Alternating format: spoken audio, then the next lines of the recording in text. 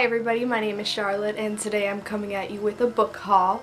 And I know I got these books on Book Outlet's President's Day sale, but then I had the weirdest vacation of my life. So I got these books a little while ago, and obviously I got 8 new books to show you, and 6 of them were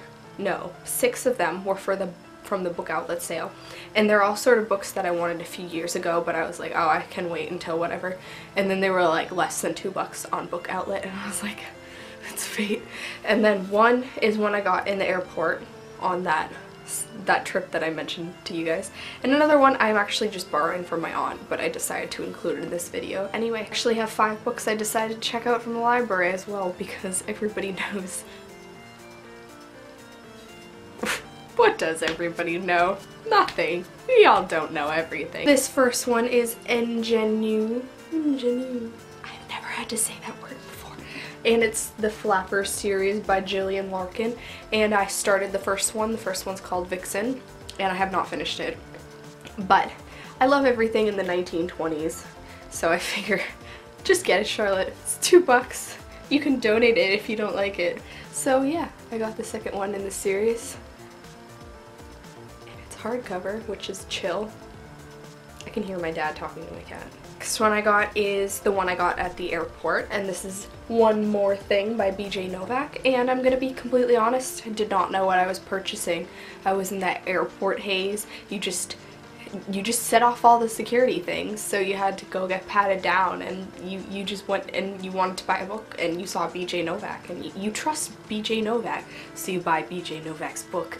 And I later learned it is just short stories. Here he is on the back. He is the office dude, if people don't know. So I will be reading that at some point. It will probably make me feel kind of fancy, because short stories just sound fancy. The next one I got is Temptest by Julie Cross, and this is one of the ones I wanted a few years ago that I didn't get, and now it was cheap. So this one is about a guy. It's about that guy, and he sees his girlfriend, who I assume is that person, get shot, and then he goes back in time to stop it. He gets like stuck back in time in 2007, because this is 2009. Oh wow, it's really been like a few years. Wait, no, it was written in 2011. Okay, it's only been 4 years. And yeah, so then there's these enemies of time people that they sound evil. This one is Unaltered. It's in the Cruel World trilogy, and it's by Gennifer Albin. And I got to meet Gennifer Albin a few years ago on a Fierce Reads tour, which was super awesome. That was a super awesome tour because Lee Bardugo was also there, and Jessica Brody, and the woman who wrote those mermaid books. It was chill. I just finished the first Crewel book, which was called Crewel, and this is Altered. So it's the second one in a series, so I don't really want to spoil anything, but it's really awesome. It's dystopian, but it's a twist, because it's sort of like the girl can weave the materials of time, and it's like Earth, but it's not. I didn't even know what I was reading when I started it, so that's what I'd recommend to you. If you want to read it, just go into it. Just take that leap. I don't like how they changed the covers.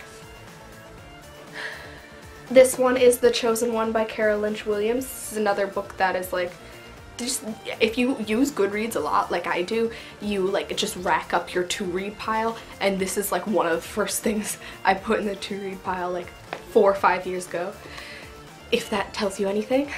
So this is about a girl, and I'm pretty sure she's 13.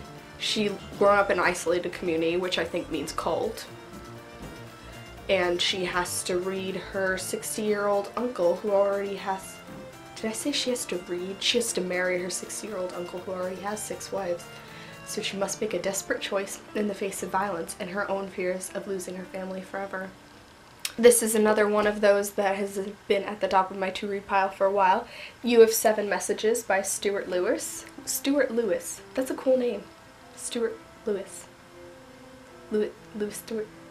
It's been a year since Luna's mother, the fashion model wife of a successful film director, was hit and killed by a taxi in New York's East Village.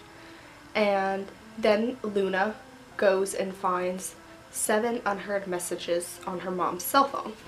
So she sort of is picking up the pieces of her mother's death, and I assume she will listen to those messages. This one is dueled by Elsie Chapman, and this is another one that I remember reading the synopsis for, and I was really interested, but then I forgot about it completely.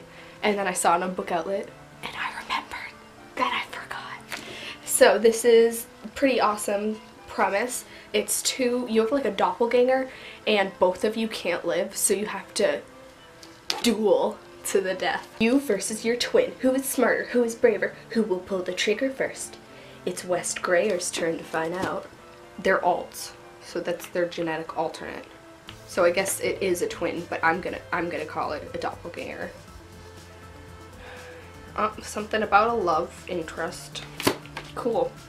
I assume this probably has other books in the series, but I'll see. I like the cover. It kind of looks like one of those cheesy sci-fi covers. And this one is the one I'm borrowing from my aunt. It's Horror Store, a novel by Grady Hendrix.